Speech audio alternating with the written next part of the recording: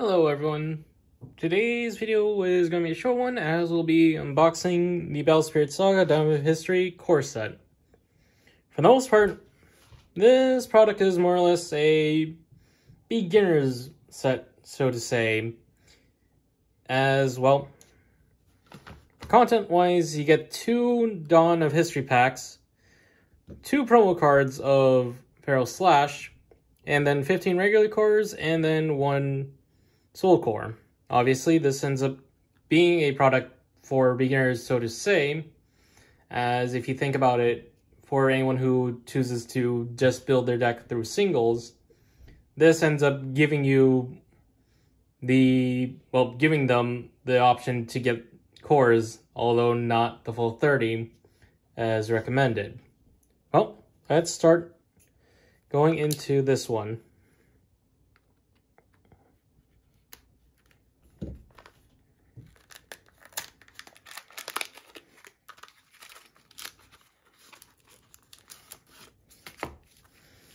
Two Feral Slashes, the 2 packs, and then the cores are in there.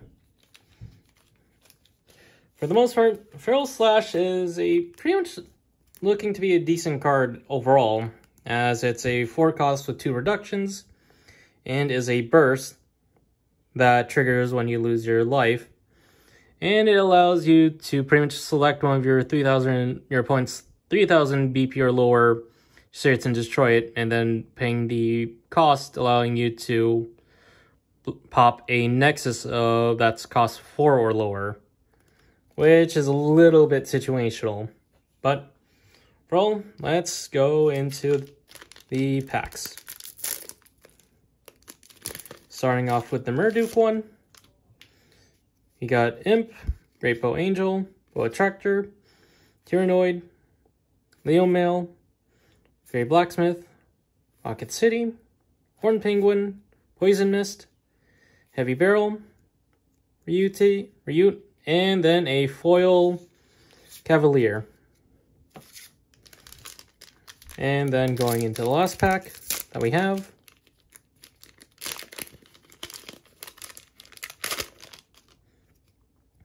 Scythejaw, Moon Angel Surreal, Nebula Dragon, Automatic Gunner, Flamefish, Sacred Thundering Peaks, Tank Mobile, Dark Matter, Burst Venom, Flavum, and then Cornered Flame Rat, and we got an extra from this, Wonderland Alice, who's pretty much more or less plays into Yellow's control, since her, when attacking at level 2 and 3, allows you to reduce BP by 1000 for each spirit you control by selecting one, in that one spirit loses BP, with that also being a way to weaken the opponent's defense as well.